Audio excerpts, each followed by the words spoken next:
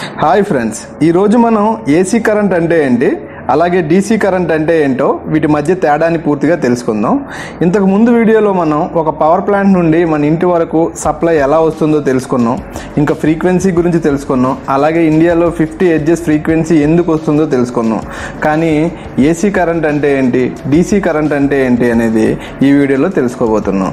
So ముందుగా AC current అంటే ఏంటో చూద్దాం. ఏసీ కరెంట్ అంటే ఆల్టర్నేటివ్ కరెంట్. సో ఆల్టర్నేటివ్ అంటే ఏంటి? ఆల్టర్నేటివ్ అంటే 1/1 వచ్చేదాన్ని ఆల్టర్నేటివ్ అని అంటాం. సో ఈ ఆల్టర్నేటివ్ కరెంట్లో ఆల్టర్నేటివ్ అంటే 1/1 సైకిల్స్ వస్తాయి. ఫ్రీక్వెన్సీలో చెప్పాం కదా, 1/1 సైకిల్స్ వస్తాయి. ఇక్కడ చూడండి, వీడియోలో మీకు కనిపిస్తున్నాయి. 1/1 సైకిల్ ప్రయాణిస్తాయి.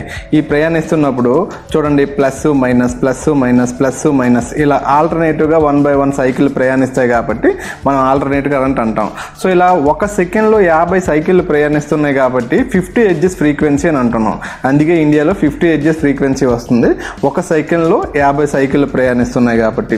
సో టోటల్గా దీన్ని చూస్తే ఆల్టర్నేటివ్ కరెంట్ అంటే 1/1 సైకిల్ ప్రయాణిస్తున్నాయి కాబట్టి దీన్ని ఆల్టర్నేటివ్ కరెంట్ అని అంటాం. సో ఇప్పుడు డీసీ కరెంట్ గురించి తెలుసుకుందాం. డీసీ కరెంట్ అంటే డైరెక్ట్ కరెంట్. అంటే ఈ డీసీ కరెంట్లో ఎటువంటి సైకిల్స్ ఉండవు. డీసీ కరెంట్లో కరెంట్ అనేది ఒకే దిశలో ప్రయాణిస్తుంది. ఎప్పుడైతే సైకిల్స్ లేవో ఫ్రీక్వెన్సీ కూడా జీరో, అంటే ఫ్రీక్వెన్సీ కూడా ఉండదు. ఒకే దిశలో కరెంట్ అనేది వెళ్తుంది కదా, ప్లస్ అయితే ప్లస్, మైనస్ అయితే మైనస్, ఒకే దిశలో కరెంట్ వెళ్తుంది. సో ఎప్పుడైతే సైకిల్స్ లేవో ఇక్కడ ఫ్రీక్వెన్సీ కూడా లేదు.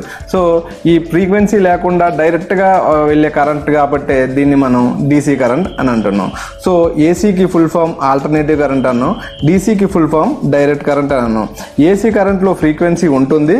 సో అది 50 హెర్ట్జ్ ఫ్రీక్వెన్సీ ఇండియాలో వస్తుందని తెలుసుకున్నాం. అలాగే డీసీ కరెంట్లో ఫ్రీక్వెన్సీ ఉండదు. సో ఇప్పుడు ఏసీ కరెంట్కి డీసీ కరెంట్కి ఉన్న తేడా ఏంటో చూద్దాం.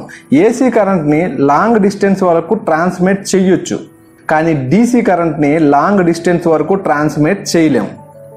ఏసీ కరెంట్ని లాంగ్ డిస్టెన్స్ వరకు ట్రాన్స్మిట్ చేయొచ్చు, డీసీ కరెంట్ని లాంగ్ డిస్టెన్స్ వరకు ట్రాన్స్మిట్ చేయలేం. సో ఇంకా ఏసీ కరెంట్ అనేది మనం స్టోర్ చేయలేం, డీసీ కరెంట్ని స్టోర్ చేయగలం.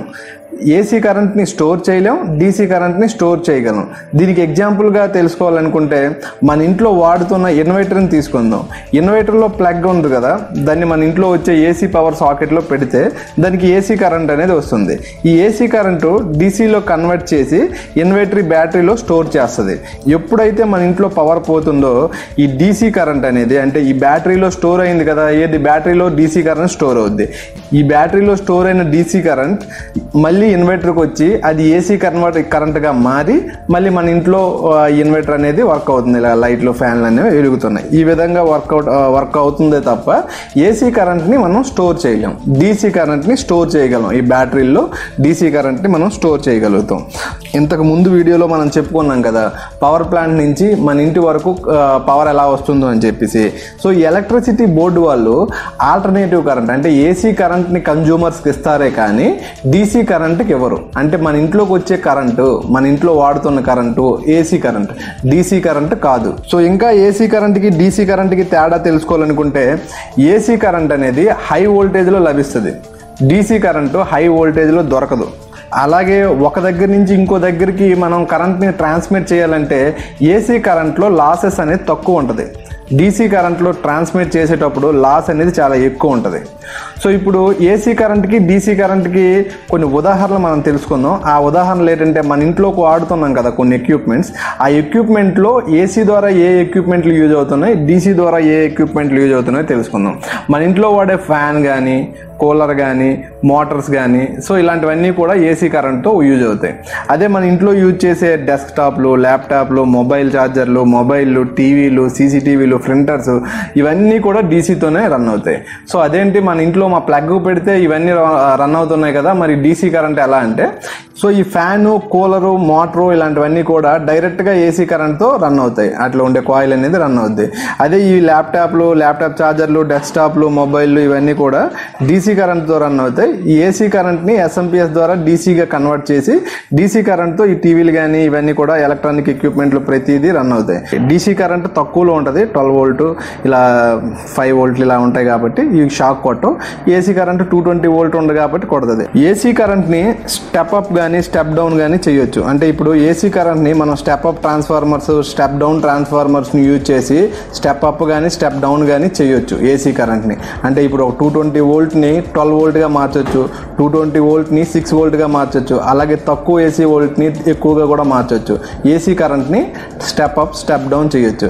కానీ డీసీ కరెంట్ని స్టెప్ అప్ కానీ స్టెప్ డౌన్ కానీ మనం చేయలేము. డీసీ కరెంట్ని స్టెప్ అప్ కానీ స్టెప్ డౌన్ కానీ చేయాలంటే డీసీ కరెంట్ని మళ్ళీ ఏసీగా మార్చి ఏసీని స్టెప్ అప్ స్టెప్ డౌన్ చేసి మళ్ళీ దాన్ని డీసీగా మార్చాలి తప్ప డీసీ కరెంట్ని స్టెప్ అప్ స్టెప్ డౌన్ చేయలేము. సో ఈ విధంగా మనకి ఏసీ కరెంట్కి డీసీ కరెంట్కి మధ్య ఉన్న డిఫరెన్స్ అయితే మీరు తెలుసుకోవచ్చు.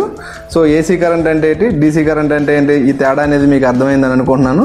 సో ఈ వీడియో మీకు నచ్చినట్లయితే వీడియోని లైక్ చేయండి, అలాగే వీడియోని షేర్ చేయండి, నా ఛానల్ని సబ్స్క్రైబ్ చేయండి. నెక్స్ట్ వీడియోలో కలుద్దాం. Bye bye.